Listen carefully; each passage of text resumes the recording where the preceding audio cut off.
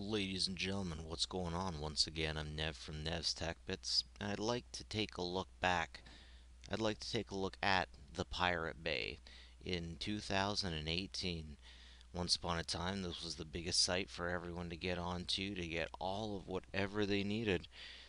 There was all kinds of torrents on here, and you could find almost anything that you wanted. Not so much today. Things have changed quite a bit. Looks like on the front page they're doing a little bit of e-begging, looking for Bitcoin, Litecoin, Monero. Huh, but not Ethereum. That's interesting. And it looks like they're not even fans of Bcash, Bitcoin Cash.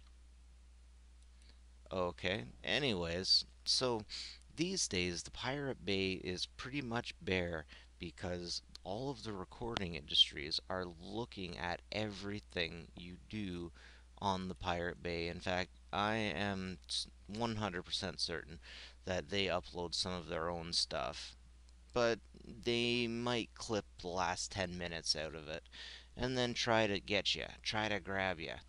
And the thing with torrents is that you can always see everybody who is downloading torrents the same as you. If you're downloading, if you're uploading, your IP is out there, and they can track down your IP. They can figure out who you are. And in Canada, at least, they have to tell the recording industry when they bust you, they get your ISPs to let you know that they know. In Canada, your ISPs have to let you know that they know. And unless they get a court order, most ISPs won't give up any information. But a lot of them apparently will. A lot of them apparently will. I remember back in the day, the top 100 was always movies. Lots of advertisements for VPNs on here. You gotta get a VPN if you want to do any of this stuff. So Thor Ragnarok, the Shapeshifters, Microsoft Office Pro Plus is number 4. Wow. PC game is number 6. Justice League. Things have changed quite a bit. Some things never change, like the advertisements being a bit adult, being very adult. and, and movies, TV shows. But programs, Microsoft Office is definitely on here a lot more than it used to be.